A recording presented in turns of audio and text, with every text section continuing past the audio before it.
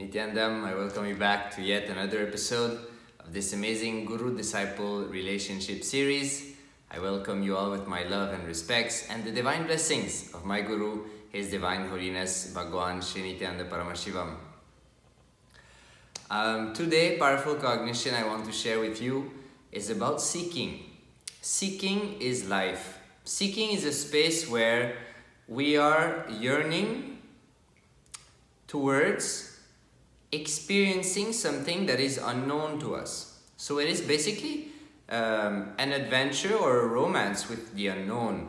And Swamiji said that only when you keep the seeking alive in you, you can actually allow that superconsciousness or the space of Paramashiva to happen in you. So the seeking has to be kept alive. And in the Agamas, in the scriptures, one thing that Paramashiva is very clear about, and he says that the responsibility of a guru who decides to start a lineage is to keep the seeking alive in his disciples.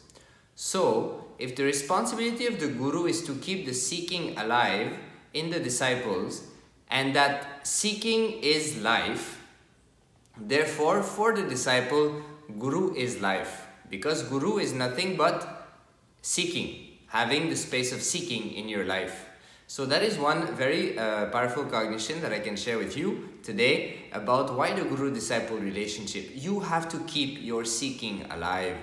If you lose your seeking, you lose the space of possibility. And when you lose the space of possibility, you freeze yourself in a pattern, and then your consciousness stops expressing, and only mind, muscle memory and biomemory starts to just loop onto itself like a song that just loops forever.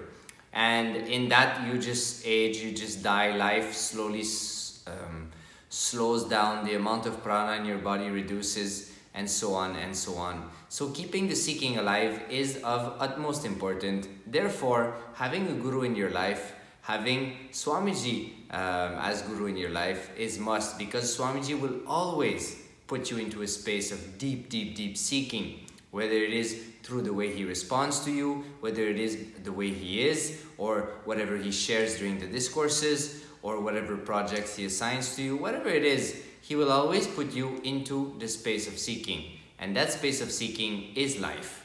So with this, I'll see you guys in another episode. If you like, thumbs up, subscribe, put a comment below. If you have any questions, write them down.